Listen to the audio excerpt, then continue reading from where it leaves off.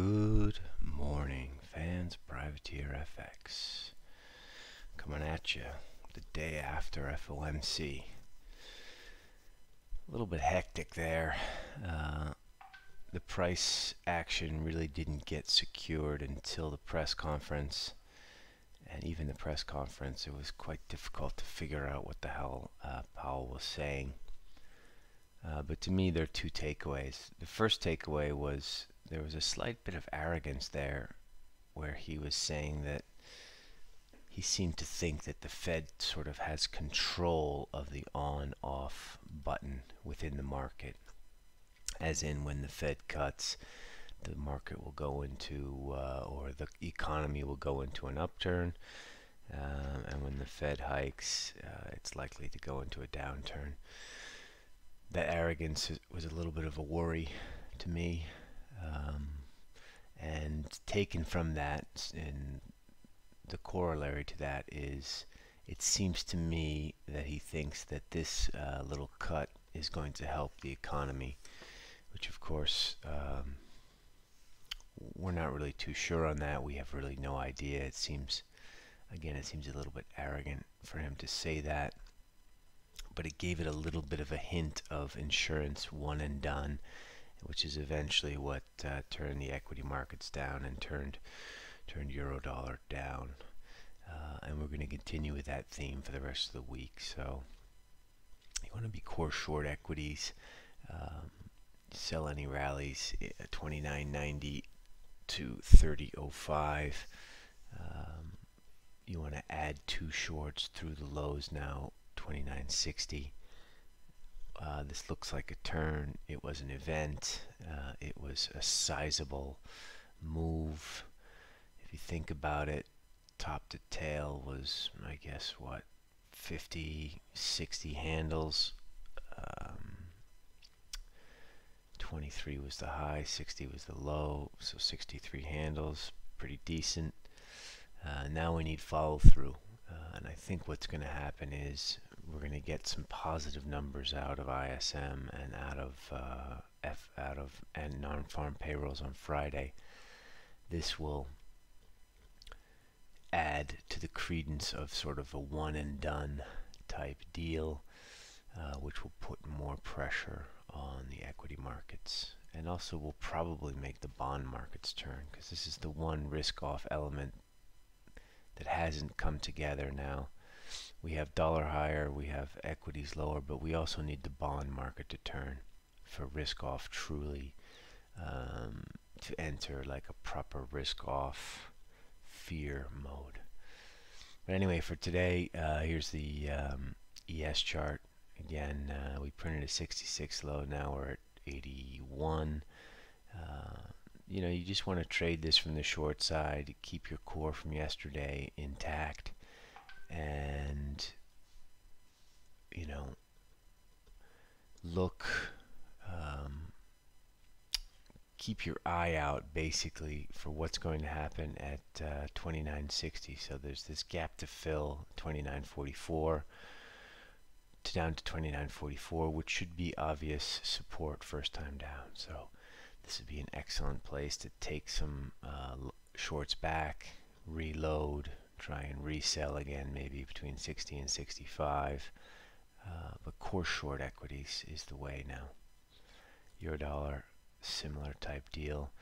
We traded down to 84, then back up to 23. Second time down through the figure. You can see this on the hourlies. I'm sure everyone was all trading. Pretty much held. We went to 0.21 last time, but now we're through. New range lows, really no support to mention really anywhere near here. You know, this thing really can probably get down to 108, 107.50. We got to keep an eye on fixed income. This is the next piece of the puzzle that has to turn. Boons made all-time highs yesterday, closed above all-time highs. We're right back near that 40 basis point area at 174.92.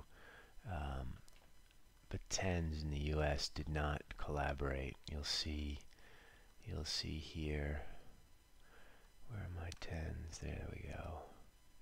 Dojied. At one point I was getting fairly excited as we got down to 127.01. The guns are loaded at 126.24. Let's just put it that way. This is sort of the moment we've been waiting for now for a couple of months. We've said it before.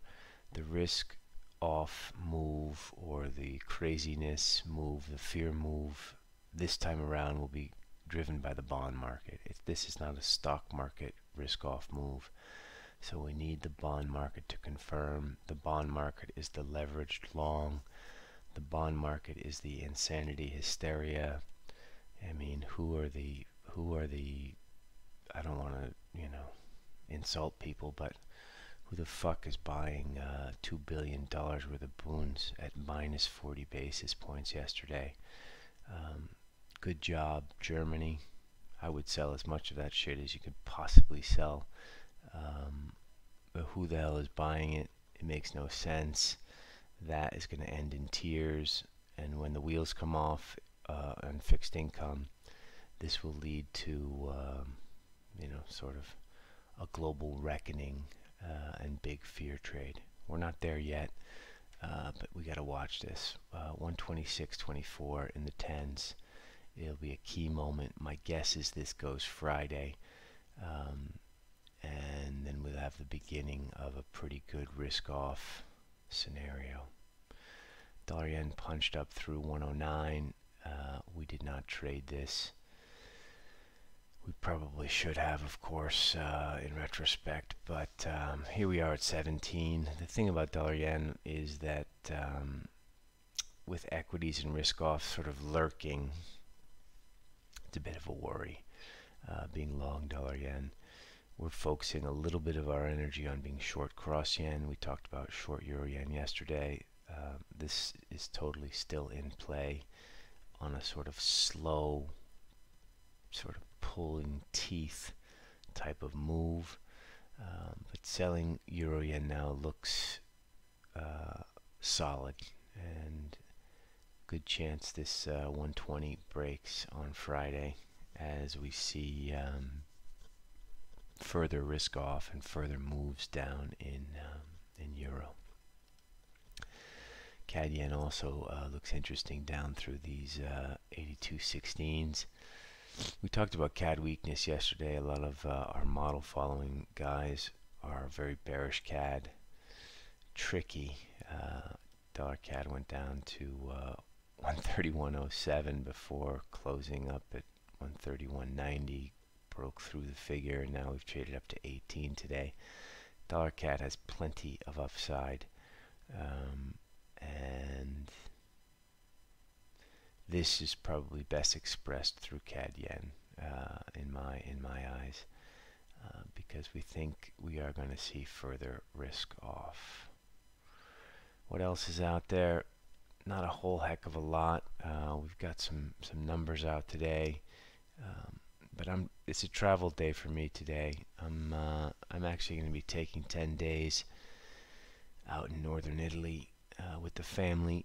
I will be watching the markets from afar, but I will not be producing any videos, and I'll just be monitoring some of the positions that we have on, and I'll probably check in at some of the key moments. But in general, this is a holiday for me, so it's good to step away and get some fresh air. We'll be in the Dolomites, which is one of my favorite places in the world, so I look forward to that. But because of what happened yesterday, I still will keep a little bit of an eye on what's going on in the market. But you won't see me on Twitter, nor will you see me on the videos until, let's say, about the 12th or 13th of August. So this is sort of Privateer signing out for summer holidays. I wish you all amazing profits over the next 10-12 days, and I will see you upon returns. Good luck out there, people. Talk to you later. Ciao.